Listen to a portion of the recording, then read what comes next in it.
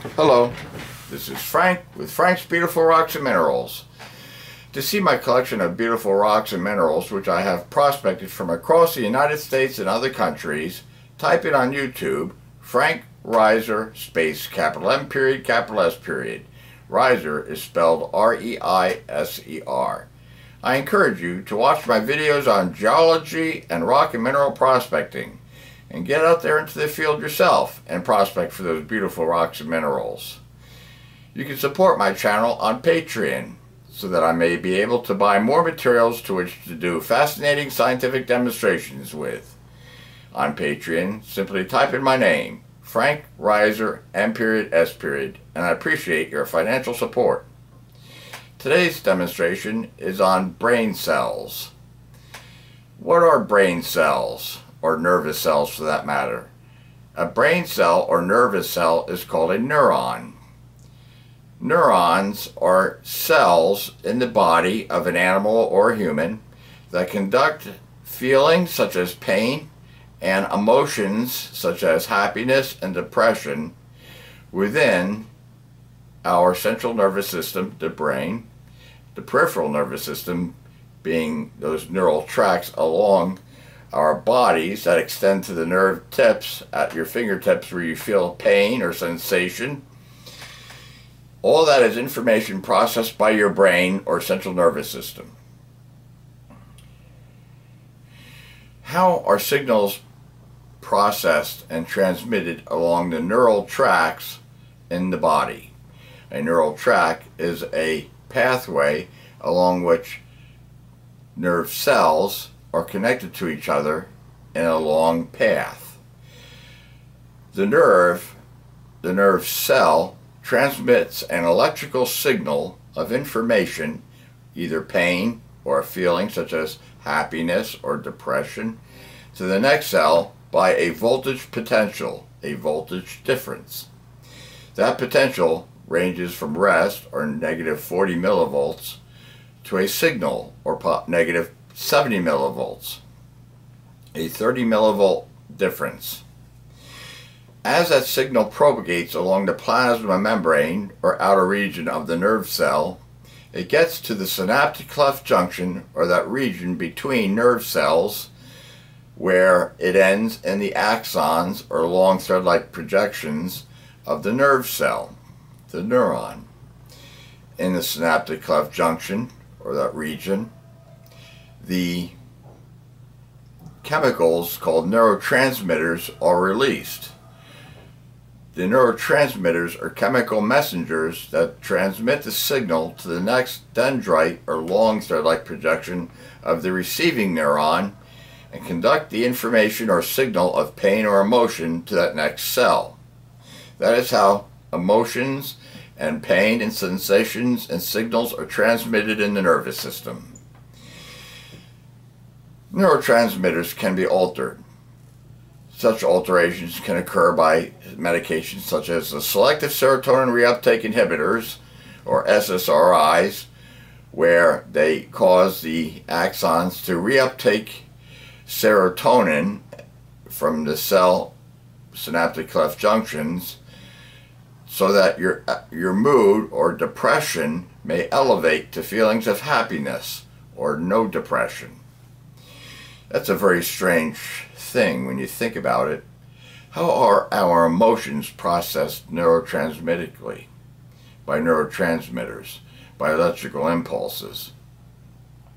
The electricity or impulse ends at those synaptic cleft junctions, changes to a chemical transmission in the synaptic cleft junction with neurotransmitters, and then continues with the next cell as an electric potential again. Some neurotransmitters can be altered.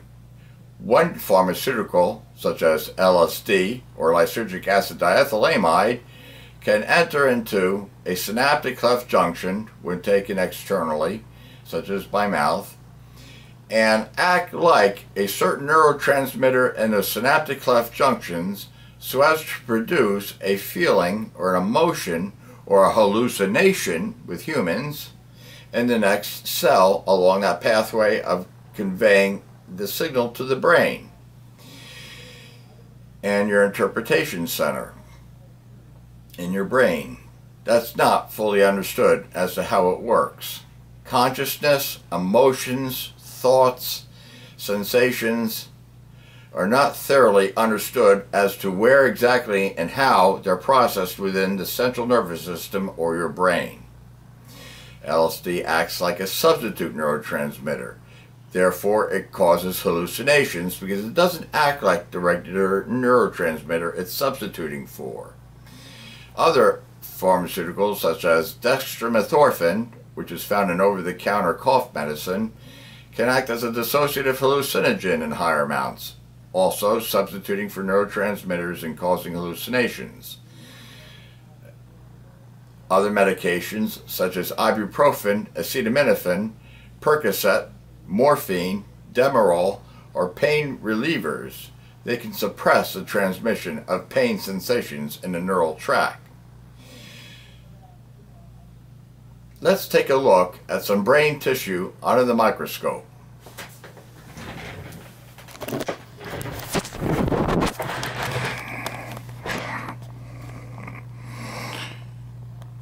Here we see a slice of the brain under low power or 100 times magnification of a biological microscope.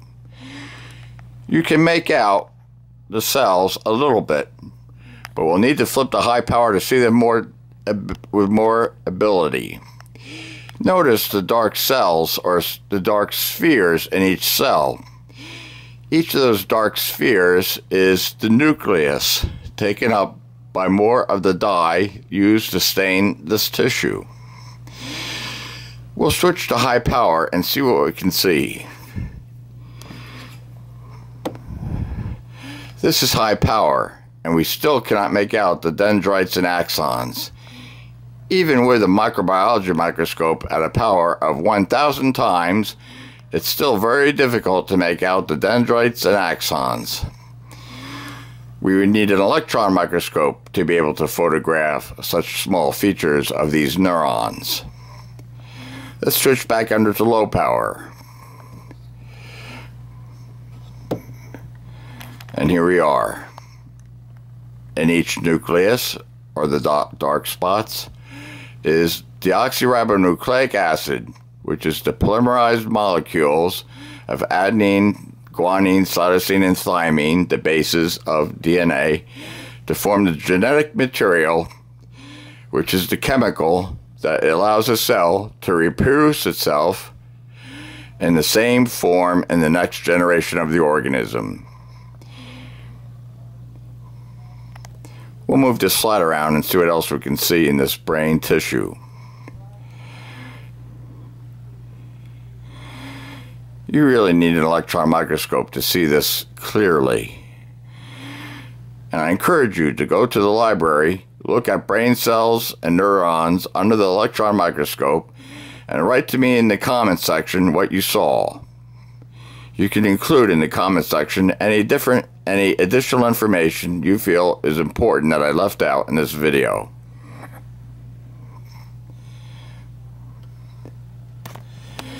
And this is Frank with Frank's Beautiful Rocks and Minerals, always reminding you, in order to find those beautiful rocks and minerals, to keep looking down.